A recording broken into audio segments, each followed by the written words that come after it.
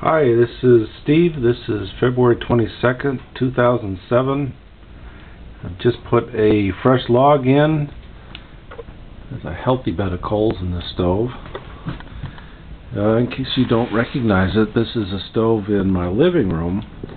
Also a 24-inch Elm non-catalytic stove, which I have just finished retrofitting with a definitely simpler set of single baffle, 2 air tubes, and basically the same configuration of fire bricks.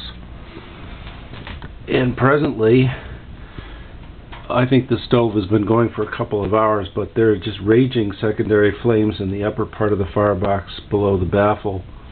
The tubes are on either side up high. And ever since, the first 10 minutes or so of this burn, I go out and look at the chimney and it's clean. There's no smoke. It really likes this configuration. So I think this is going to be a brief video.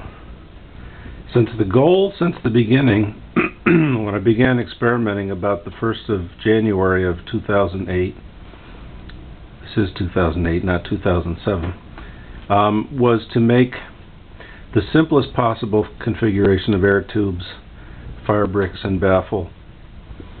Possibly even making something which I can manufacture and sell to Elm owners to retrofit their stoves, which I think would be quite a breakthrough. I don't know of any other stove maker anywhere that sells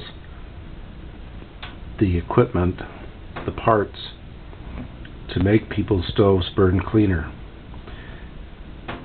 What they've been advertising and trying to convince people basically to trade in or junk their old stove in favor of a new stove.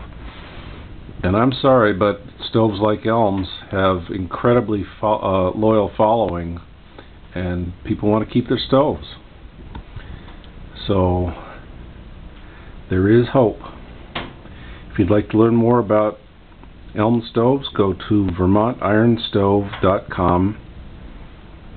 Go through the pages, learn about Elm stoves, and contact me if you are interested in working on a solution to improve your home heating needs. Have a great day.